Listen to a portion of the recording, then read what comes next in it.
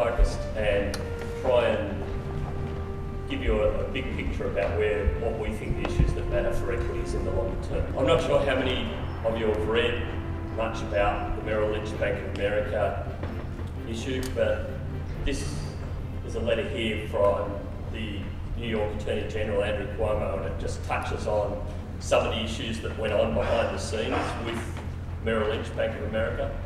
I found it fascinating reading, to be honest, the whole issue of Hank Paulson almost pressuring Bank of America into taking over Merrill Lynch. Merrill Lynch then bringing forward $3.6 billion of bonuses prior to ripping Bank of America shareholders off. The whole issue for me was probably highlighted to me, well, there's something wrong here. If ever we needed some incentive for change, I'm not sure how much bigger signals we were after. The pure issue that, the Merrill's employees thought it was fine to lose $15 billion of people's money and then figure that a fair reward for that was $3.6 billion is something that I think probably the American taxpayer and most people should struggle a bit with. So what's all that mean? Well, for me it probably highlights that there are some big issues in the system that we probably need to deal with and think about what they mean from an equity investment perspective. The first one for me is this whole issue of credit and credit growth. Why? Well, human behaviour to me is a pretty interesting thing, and the longer things that go on, the more that they become part of our psyche. This chart here is basically just showing you the relationship in Australia between housing credit and what house prices have done. I haven't put the correlation on there, but I think you can probably take it as read that the number's fairly high. What's it all mean? Well, clearly people have become very comfortable with residential property as an investment. They figure it's always going to go up. They're not really looking at the cash flows of the investment as the reason for that. But why is it going up? Well, to me, it's a pretty simple answer. We keep on pouring more credit into the economy, roughly at the rate of 2 to 3 times nominal GDP growth in the last couple of decades. That makes people comfortable that prices of residential property will continue to go up. Why do I think it's important? Well, basically one reason, I don't think it can happen in the future. There is absolutely no way, at 10% growth, the amount of credit in the economy is doubling about every 5 years. Given that the situation in most of the Western world is roughly the same, in the US, the UK, etc., and we borrow it all from developing economies, I doubt the next 20 years is going to look like the last 20. What's that mean? Well, we've got to think about what the implications of that are for equity investment. One of the other ancillary trends has been the whole issue of globalisation. Putting it pretty simply, the last couple of decades have been about us shedding all of our manufacturing and fixed investment offshore and buying the consumer goods back again. What's that mean? Well, global trade's obviously boomed. I remember talking to Chris Corrigan years ago and saying, when he was running Patrick, and saying, okay, well, he said global trade grows at twice GDP, and I said, why? He said, don't really know, it just does. And that whole issue has, I think, again, become part of our psyche. We believe that this will continue because it has. To me, just because something has happened doesn't mean it will continue. And some of these trends about the developing world spending more than they earn while the developing economies pay for it, to me, the probabilities going forward are that that's not going to happen, not that it's likely to repeat itself. Let's dig down a little bit into some of the equity-specific issues of the last year or so. For me, far and away, the biggest one is the whole issue of financial leverage. Why do I think it's important? Well, for us, it is the primary risk factor that we think about when we buy a stock. It amazes me that people confuse the operating cash flows of a business with how they're financed so much when they think about an investment. I'll talk a little bit about how we look at risk, but this example here in property shows to me how badly leverage has been used when it comes to equity investment. This chart basically just shows you, well, what REITs did in response to the last decade or so. You can see there that consistently the cap rates, or the multiple, if you like, that people were paying for property cash flows kept on going down. What's that mean? We pay a higher and higher price for the same cash flows. So the gap, if you like, between the cost of debt and the ungeared cash flows of the investment kept on getting smaller. What did REIT managers do in response to that? They kept on increasing the amount of debt. The lesson from all that, and I think one of the huge lessons in equity investment in the past decade, is that you can change the nature of risk in any stream of cash flows by the amount of debt you put in. You start with the cash flows from a road. That might be a very stable stream of cash flows. You add enough debt to it, you turn it into a high risk equity. And there is no doubt that you can have BHP's cash flows that might go up and down a lot with no debt attached to them, and it'd be a far lower risk investment than MIG with very stable cash flows from a road, but so much debt that a tiny change in the multiple that you pay causes a massive change in the equity. That simple theme for me applies to just about every investment, but is usually overlooked by managers. In the context of the last year or so, the focus on volatility as a measure of risk is probably the other real bugbear that we've had in the market. This chart basically just shows you over the past couple of decades, volatility between sort of 94 and 2006 fell just about every year. What was happening through that time? The price of equities was going up, so equity markets were performing really well. Generally, the companies within the equity market were taking on more and more debt. So if you like, the same companies as investors were paying a higher price for, and they were more geared. But volatility was telling us that risk was going down and down. In my view, risk demonstrably through that time was going the other way. What's happened in the last 12 or 18 months? The exact opposite.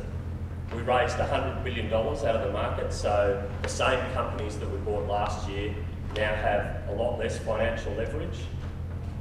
The price of those cash flows halved, yet volatility told us that risk was going through the roof. To me, the basic lesson is to say, well, volatility doesn't even give you directionally the right signal on risk, let alone give you a lot of information about it. So, fundamental risk, in our view, stems from what cash flows you're buying, how much are you paying for them, and how are you financing them. Pretty simply, the basic building blocks of a business and the multiple you're paying, if you like. What's the lesson out of that? Well, hopefully for me, the abandoning volatility as a measure of risk should be an absolute no-brainer. It has proven a totally inaccurate measure of risk in the past and hasn't given you directionally the right signal, yet we still rely on it as the primary measure. I probably also observed that investment banks globally use it as their measure of risk too. Didn't seem to work that well for them either. So what's my shopping list for change? Well, probably quite a few things, and where do I see the opportunities? The first one is that I think we need to start driving capital towards businesses rather than intermediaries. As an economy, we've got a lot of people like me who spend a lot of time shuffling paper and taking a cut, but we've effectively hollowed out the fixed investment part of the economy. What I'd love to see as an equity investor is a far more efficient mechanism of making sure that we could invest in businesses that needed shareholders' capital. One of the other observations I'd make is that we buy a lot of service companies in developed stock markets these days because that's what we do as economies. You know, you look at what the IPOs in the market are at the moment, the car sales, the Myers, they're not capital intensive businesses. They don't really need our money and they're not building new assets. I sort of whinge to investment bankers constantly about saying, why not bring us some new assets to invest in? Probably for me, one of the best examples at the moment is the whole Telstra NBN debate. I find it honestly amazing that we sit here looking at an old copper network that no developing country in the world would consider building, delivering speeds about 50 times slower than fibre, yet every investor in the market is doing their best to prolong the life of Telstra's cash flows rather than sit there saying, we've got an old asset, if we want to stay globally competitive, we might want to think about building a new one. That, to me, is sort of instructive about the mentality that's built up over a long period of time in developed markets, and something that we really have to get over, because if we want to stay globally competitive, in my view, we need to start renewing that asset base. So it's about replenishing and rebuilding assets, putting money into fixed investments so that we can stay globally competitive. There are plenty of other examples in terms of desalination plants, whatever. They are difficult assets to fund in the Australian market because we don't have a corporate debt market to speak of, and it is still difficult to get investors to put money into assets where the cash flows are long dated. As an equity investor, we love to think of ourselves as long term, and we sort of think a lot of our competitive advantage in the market is actually taking a long-term view of investment rather than what the earnings are going to be in the next half. To me, Telstra is the obvious mistake that I and a lot of other people have made in that regard. We've failed to look at the actual path of the returns and where the cash flows are going. Thirdly, that whole issue of volatility is a risk measure. I would hope that going forward we can abandon that as a measure of risk, full stop. It is not, the fundamental drivers of risk are how much the cash flows of what you're buying go up and down, and how much leverage you choose to apply to those cash flows. The more that we can get our heads around, if you like, that the risk stems from the blend of those two, the more we actually will understand the risk we're taking in an equity portfolio. I often use things like the private equity example, saying, okay, well, taking an asset off market, adding more leverage, and not publishing the price every day does not make it lower risk. What it means is that if you've added more leverage, you should expect a higher return because you've taken more risk. Fund managers, I think, need to get far more transparent about how much leverage is actually in our portfolio, because the more we take, the more you should hold us to a higher return expectation. Second last one, I think we need to embrace liquidity and lower frictional costs. I know that this is a pretty touchy issue, but I'm a huge believer that listed markets are fantastic. The ability to buy and sell an asset extremely cheaply and extremely quickly and raise the money in 3 days, to me, is a fantastic asset, and it shouldn't be given up lightly. The idea that volatility or measuring the price on a daily basis adds to the risk, I find totally counterintuitive. I look at it and think, if I could sell my house on eBay for 0.2% rather than having to pay a real estate agent 5% of the property price, it'd make me a lot happier. That issue of getting your head around, okay, listed versus unlisted, is something that I think we need to embrace liquidity, not shy away from it. Publishing the price every day doesn't make an asset more risky. And the last one, from a company perspective, and it's something we're really trying to do with all of our investments, is to try and get that incentivisation of corporate executives longer term focused. I think we've really fallen into the trap of both governments and companies not running their businesses for the long term, and that is largely a result of the way they're incentivised. Going back to the start, Merrill's, to me, the way they incentivise their people is encouraging them to take hugely risk-seeking behaviour with a payoff profile that is totally skewed in their favour and away from investors' behaviour, away from investors. That should give us that lesson that we want to change that focus, we want to make it longer term, and we only want to pay people if they're delivering in the longer run. I could speak all day about the shopping list because it's easy to write a long one. To me, focusing on the simple things and getting at least some of these things done probably going to enhance hugely our understanding of equities in the future and hopefully make them a lucrative investment.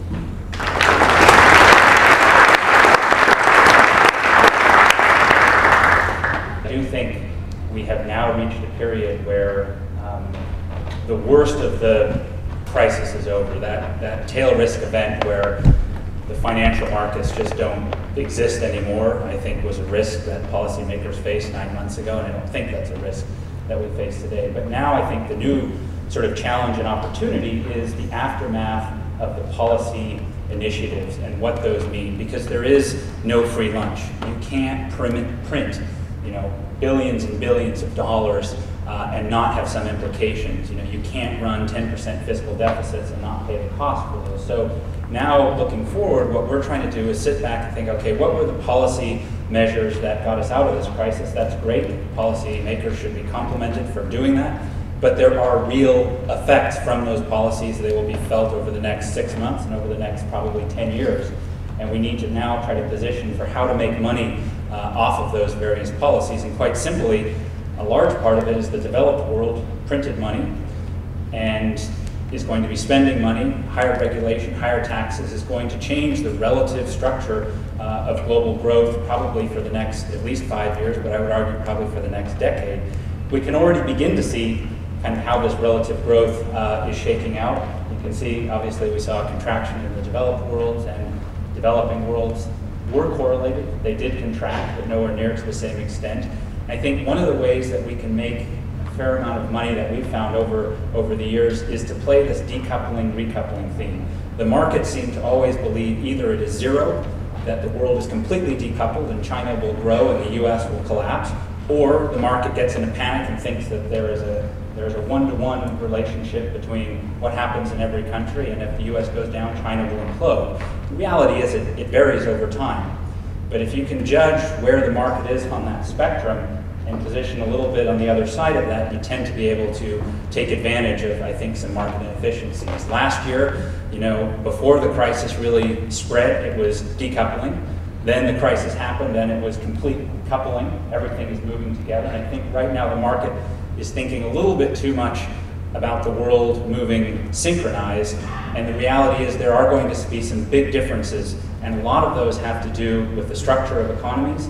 Those economies that are domestically led, such as Brazil, such as in Indonesia, India, China, those that really are not as reliant upon trade as a country such as New Zealand or Singapore, there will be a big differentiation in how those countries perform.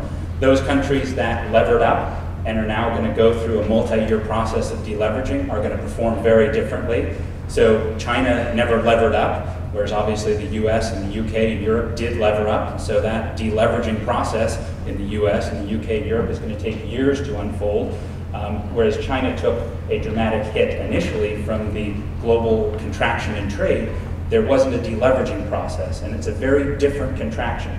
A contraction led by a global shock probably will last a year, and we're already seeing, you can see in places like China or in India, that the PMI numbers already indicate that they are now coming out of that. But a contraction led by a deleveraging process usually takes the magnitude of 3 to 5 years. So it's a longer process, it's deeper, it's probably going to be more painful. So the US is returning to positive growth, which is encouraging, but the likelihood that the US can grow at a trend growth rate the same as it did in the past, similar to the previous comments that were made about how leverage is going to be different, and therefore we need to think about the world differently. I think that is going to affect the trend growth that we expect in the US or the UK or the Eurozone. And a lower trend growth has a couple of important implications. It has implications for currencies. It has implications for inflation. One of the things that I think is being missed is that if we lower our potential growth rate in the US, inflation is caused when actual growth crosses potential growth. Well, it's great when that potential growth rate is really high because it takes a lot longer for you to create inflation. Well, we've just lowered that threshold. As a result, we're going to cross that threshold much quicker than we did in the past. So there's not only implications for return on assets or currencies, there's implications for inflation as well. So this differentiation of what caused the crisis in different countries is going to have important implications. So from our standpoint, we're looking for opportunities, exchange rates, interest rates, sovereign credit markets to play off of some of these themes. Now, what kind of sets the stage for a lot of the currency opportunities is probably a much weaker US dollar. The US got away with not playing by the rules because we had the only reserve currency in the world. Everyone had to buy dollar assets. Therefore, we had an infinite funding source, could have irresponsible policies, whether they be fiscal or monetary, and get the funding. Well, the world is no longer going to fund the US with the same abandonment that it did in the past, and we're going to have to play by a budget constraint. We can't run infinite deficits and expect that China will continue to buy our treasuries at low yields forever. So we are going to face some significant constraints.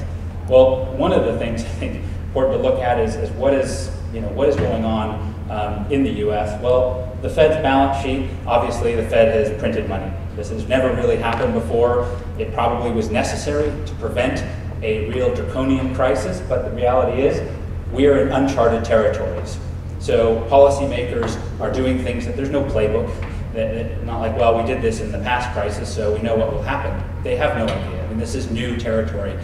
Back in September 11th, you can see that tiny little blip. So that was obviously after September 11th, the Fed came in and basically printed money for a day.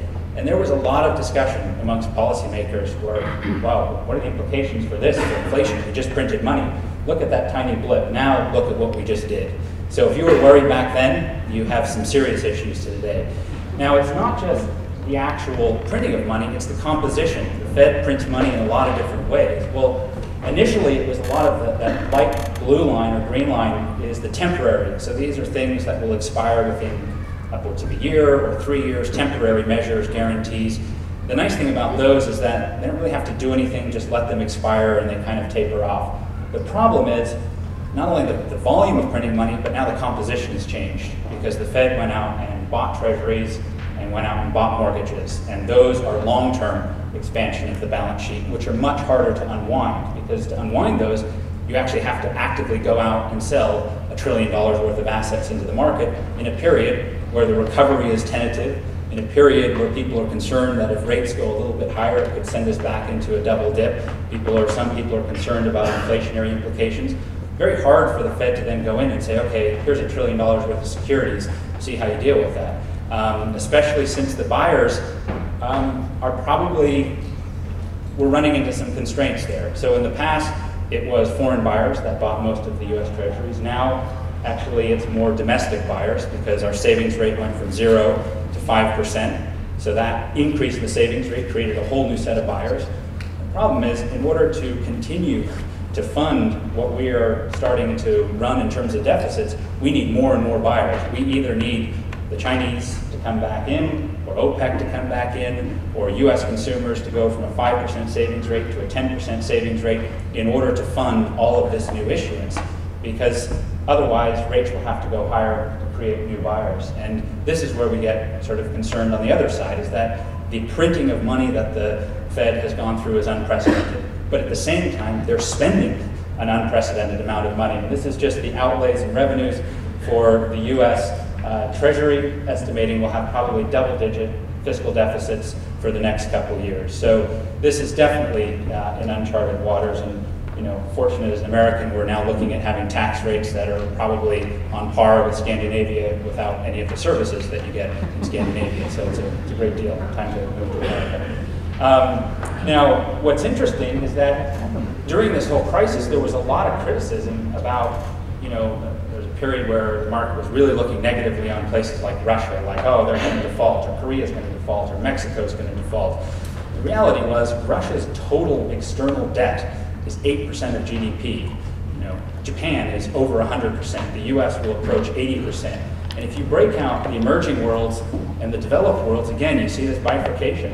The emerging worlds are deleveraging, and the developed worlds are going to have to lever from the public sector because to fund these deficits. So there's going to be, in terms of debt sustainability, who are you more concerned about? Some of these developed markets that are running huge deficit levels, either concerned because their exchange rate may weaken, concerned because inflation may come about, or concerned that the default probability maybe goes up slightly. I think there's there's probably more concern in some of the developed world than there is in some of the emerging worlds when you look at the simple debt sustainability numbers. So I think a lot of this then, if there's concern about the US, and I know earlier this morning there was concern, I would agree with that concern that Europe is in no better position. So when people are negative on the US dollar, you have to be negative against something else.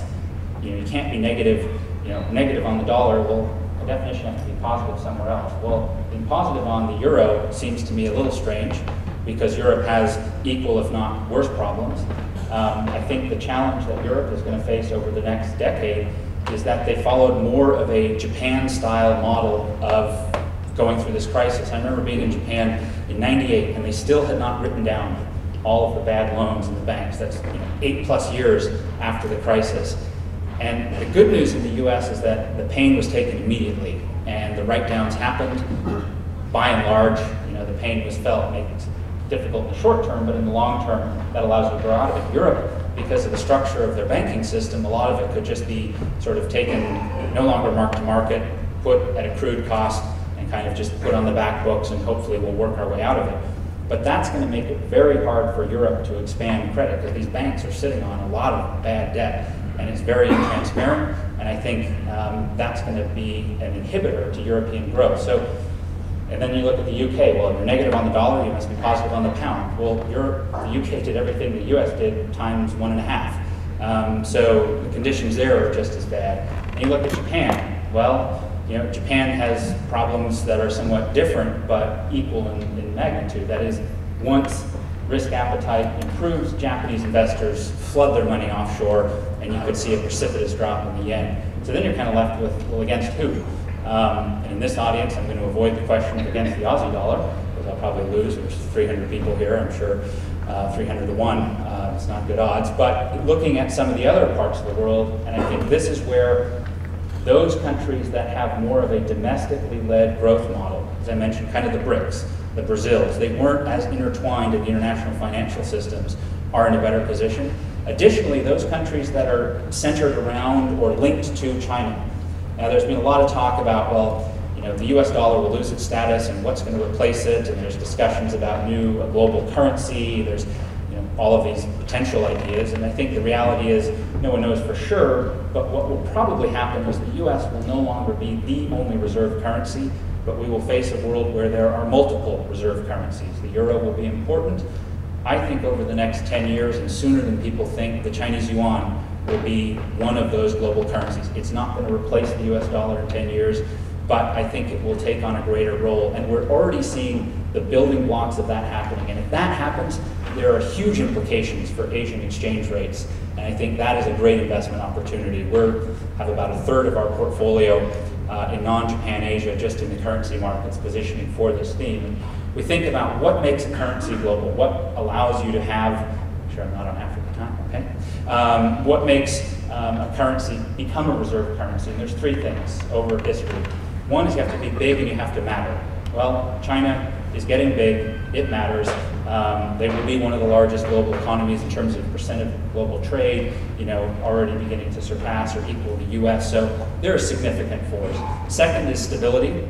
You need to have price stability in order for people to trust that if they hold your currency, it's going to be worth something a year from now.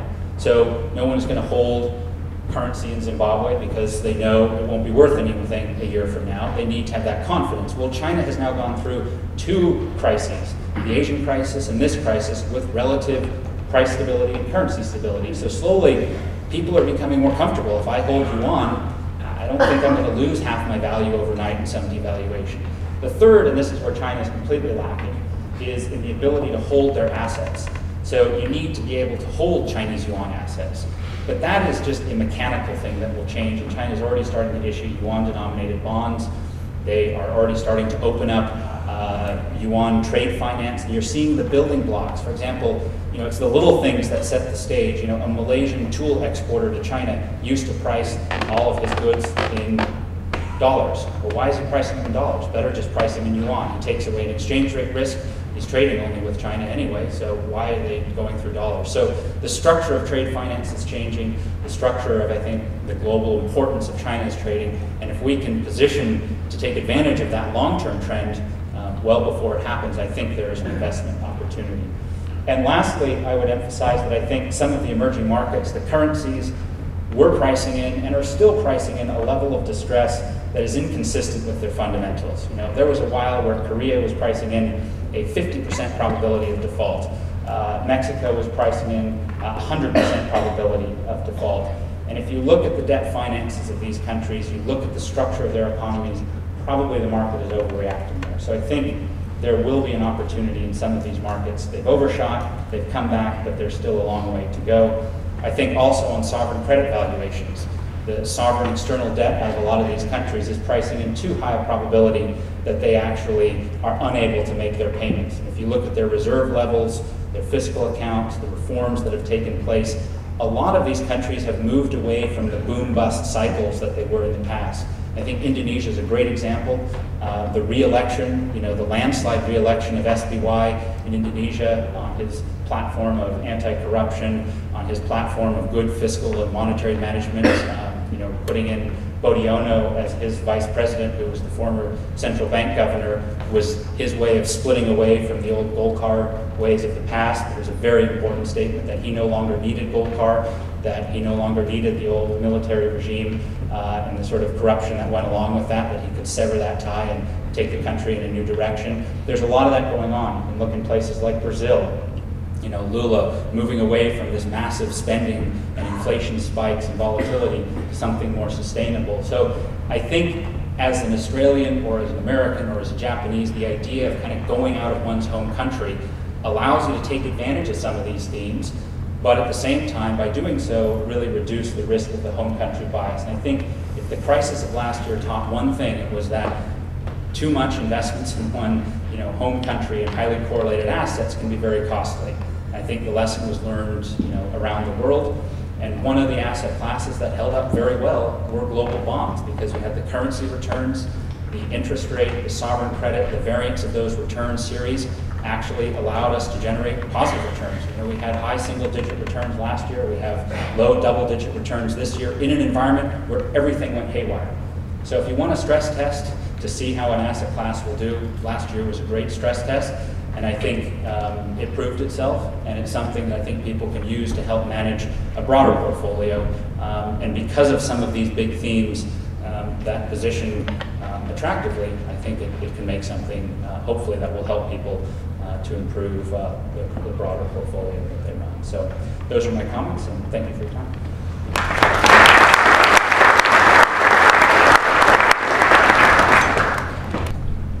One of the terms that Michael used a couple of times was uncharted territory. And I must say, when I put together these slides a couple of weeks ago, I was really struck by the fact that we are indeed very much in uncharted territory, the type of crisis that we're facing and still face. And the type of policy response is really unprecedented, not only in size, magnitude, but also the types of things that are being tried. And I must say, in trying to put together the slides, I was reminded of one of the sayings when, in a former life when I was an economist. We used to often talk about, when forecasting the future or thinking about the future, that there are those who do not know, and there are those who do not know they do not know. So in that sort of context, I think we need to be very wary about the fact that we are indeed in uncharted territories. There was another great saying I was reminded of this morning as well, when Chris was speaking about the upcoming German elections. Now after the German elections, we may well get some more clarity on some of the debt issues that some of the German banks have in Eastern Europe. And that reminded me again of that fantastic military adage about known unknowns and unknown unknowns. And I think we still face a good deal of these known unknowns and a good deal as well of these unknown unknowns. Having said that, whilst we're in a very, very uncertain environment, there are certainly a number of judgments that we can make, a number of things that we can look at, a number of relationships that we can examine to try and give us some idea about not only where we are now, but what the outlook may well be. I wanted to spend just the first part of the presentation just speaking briefly about, indeed, are we in the aftermath? I wanted to then look just briefly at valuations, both domestic and globally, looking at equities and bonds, emerging markets briefly, and REITs.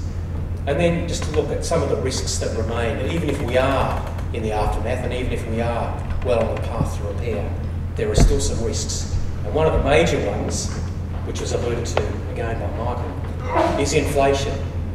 Inflation is often, mainly, usually, the most significant variable to try and get your mind around when trying to think about the future and when trying to think about future returns. So are we indeed in the aftermath of the crisis? And without wanting to spend too much time on this, given that it's been covered by a number of speakers both today and in the interest of time generally, it does certainly seem that, well, clearly things have got better. Credit markets, funding, liquidity, all of these have improved. It is now easier, or less difficult if you like, to refinance debt. But the interesting thing has been the change in the industry structure and how banks now have in Australia, such a bigger command over how these refinancing go, how successful they are, and the pricing. Equity markets have certainly recovered. Some markets are up 50% or more, indeed off their lows. But I think it's good to remember that there is change and there is level, which is to say that whilst things have risen a lot, level-wise, markets are still a very, very great deal lower than they were a year or two ago. But certainly there has been some recovery. The economic data has certainly been better across most countries around the world. And Australia, of course, has been a standout there for quite a number of reasons. But as other speakers have mentioned, final demand, so consumption and investment, moving ahead once the policy stimulus winds back, that is absolutely critical. And sadly, there's not a hell of a lot of evidence that final demand is picking up yet.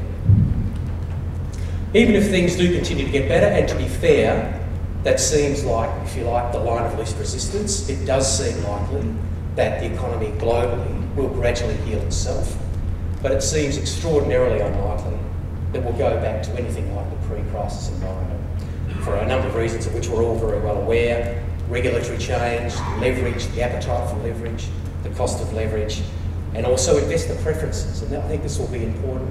There is more and more preference for transparency and liquidity, clearly, as we move ahead, and that will certainly have an impact on the pricing of securities and asset classes moving forward. So, opportunities and bargains, how have valuations moved? Well, the answer is a hell of a lot. Since the middle of March, equity markets, as I was saying, have rallied, as we all know, have rallied a huge amount.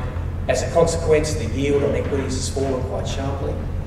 In Australia, the yield on industrial equities, for instance, has moved from 10% to 6%, and bond yields here have moved up as well from their lows earlier in the year.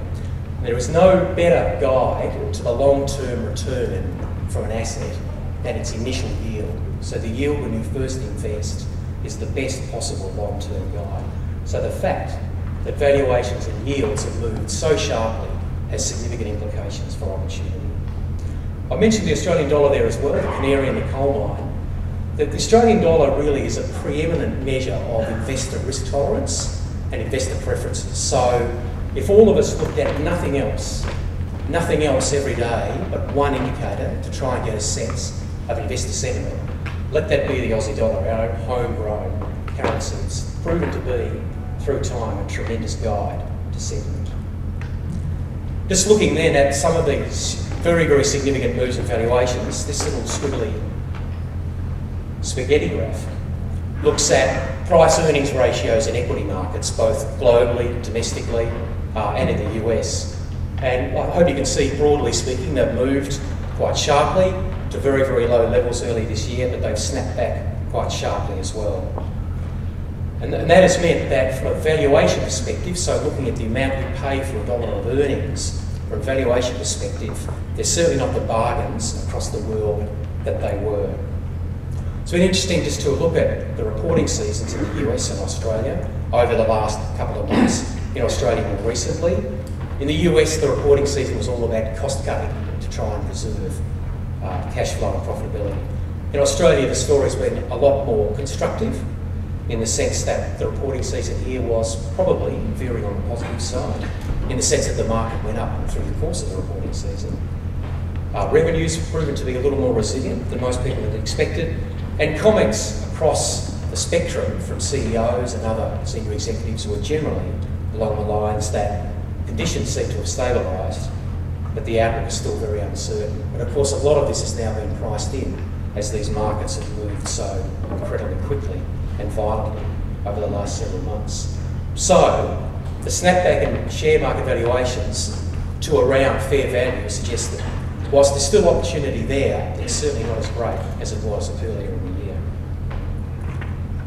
On relative valuations, so these are Australian valuations, these are yields on Australian industrial equities, yields on Australian resource equities, and also the Australian 10-year bond. Very, very significant change. I mentioned just earlier that the industrial yield, earnings yield, moved from 10% plus. It's now 5% as equity prices have risen.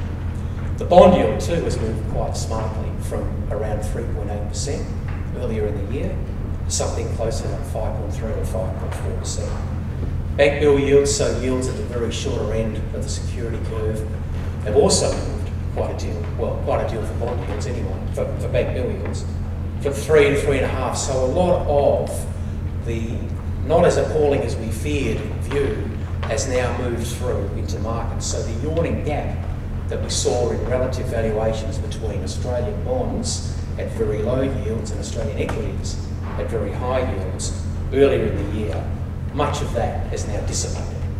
But on balance, the yield and prospects for equities look a little better than for bonds domestically.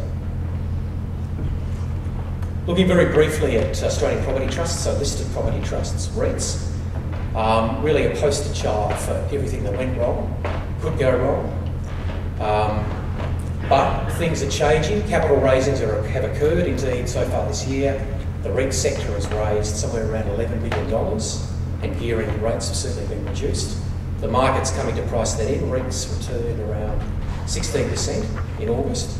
They're up 66% compared with their March lows, but again, change versus level, they're still miles below where they were at the peak of the cycle.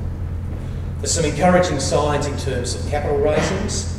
Westfield at the end of last month had quite a significant US dollar capital raising, and the yield they had to pay to investors at that time was some 350 basis points, so 3.5 percentage points above the Treasury rate or the government rate. That compares with a yield or a spread of around 5.5% only several months earlier, so certainly conditions have improved there. And that has flow-through effects in all likelihood for prospects for the unlisted property market as well. And it does seem likely that if not now, in the near future, the worst probably behind us in terms of what's going to be faced by the unlisted property market. But, and it's a big but, there are a number of key variables. That will depend on banks and the lending stance of banks. That will depend on ongoing developments in alternative sources of debt, a la the capital raising by Westfield recently, and also depend on transactions. As I'm sure a lot of you know, most of the transactions in the market of late have been for relatively small parcels of property, and there haven't really been any above the $100 million mark. For private equity and infrastructure, I think the outlook here will be coloured in part by this move to simplicity and transparency. For many investors, that means a move back to listed assets. But what does that mean? Well, that means that a lot of the opportunities will be left in the other areas where there isn't the investor focus. So it seems to us, going forward, there will indeed be quite a deal of opportunities in some of those unlisted areas as a lot of investors move back towards the simplicity and transparency, or relative simplicity and transparency of listed sectors. Emerging markets, another area that's been an area of debate, and this has been allied to the issue of debt and indebtedness and the retrenchment of debt or the deleveraging and so on and so forth, that we will see much more powerfully in all likelihood in developed markets rather than emerging markets. So there is a view and there's a lot of thought about whether or not emerging markets should re-rate, i.e. sell for the same price as developed markets. Interestingly, through the course of this year, it was emerging markets that recovered first, and at one stage the pricing on emerging relative to developed markets was very, very similar. I'm sure we're all well aware of some of the reasons put forward for why emerging markets should re-rate and why emerging market returns should be as powerful, if not more powerful, than developed markets. Issues like demographics and the infrastructure spend and so on and so forth. Now, I'm certainly not an expert, Michael is. The only thing I would suggest in this regard is that higher growth doesn't mean a higher return on equity or indeed higher earnings. And I think the Chinese market and the Chinese environment is a classic example of that. And of course, emerging markets, they differ wildly across the spectrum. But by and large, for an emerging market with a current account surplus, very little in the way of indebtedness, so very little in the way of deleveraging that needs to occur, you'd have to say the prospects look quite reasonable, particularly compared to some of the developed markets where they have significant issues of deleveraging and demographics. So there may well be reasons for some of these markets to re-rate a little relative to developed markets. What are the risks though? I began by saying, well, we're not even sure, I'm not even sure whether we're in the aftermath of the crisis, but on balance it seems that we are, but there are certainly risks. An economic and market double dip is certainly one that people speak about. So this is allied to the fact that whilst the economy's been on steroids through monetary and fiscal spending, when and if and how powerfully will the private sector pick up and run with the ball, if you like? And it's still not clear when and if that will occur. It's most likely to occur, but still not clearly occurring. As well, the other risk is that markets just simply extrapolate the recovery way beyond the actual pace of recovery. So to date, the economic recovery has really been all about the ending of cutback in inventories. There's been, as I've said, harped on about, not a lot in the way of private demand. So there's clearly risks there that we could double dip. We've spoken about these, we've spoken about U's. No one's mentioned the bathtub. We could even do the bathtub curve. Because clearly the environment we're going into will be different to the previous one, and it seems extraordinarily unlikely that we're going to do the V. Another risk is this exit strategy that some have spoken about today. We're really in the midst of a grand experiment, if you like. This quantitative easing, the magnitude with which central banks are buying not just public but private securities, the type of securities they're buying, and the size in which they're buying is truly unprecedented.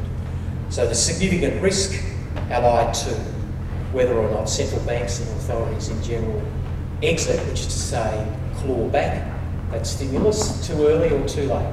They do it too early, that of course increases the risk of the double dip.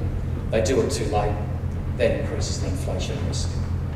And just finally on this issue of inflation, it seems to us that the outlook for inflation is extraordinarily uncertain. The near-term scenario seems very likely to be one of continued downward pressure, as we've seen around the world. So what to do? What to do? The type and the cause of inflation is critical to what you think about and how you would actually engineer some measures to protect or mitigate the risk of inflation on a portfolio. If the inflation is driven by demand, a la China and its impact on growth and so on and so forth, the impact of those types of inflations tends to be less negative than, say, a supply-driven inflation. The time period as well over which the hedging you require or the mitigation of inflation risk is also important. It's also worth pointing out, I think, that shares are not always protection against higher inflation. We're likely to see more focus, if indeed we do move into a more inflationary environment, of the difference between real and nominal assets. The only catch is for the unlisted sectors, a lot of this is relatively new in the sense that we don't have very long time series of their price performance, but it seems, and it's very asset specific and deal specific, but it does seem that in a number of these types of assets, there should be quite good inflation hedging attributes. So just to try and tie it all up, the outlook is still extraordinarily uncertain, but the line of least resistance does seem to be up, slowly up, maybe the U, maybe the bathtub curve. When we do get back to the new normal, as some has described it, it'll be different to the old normal.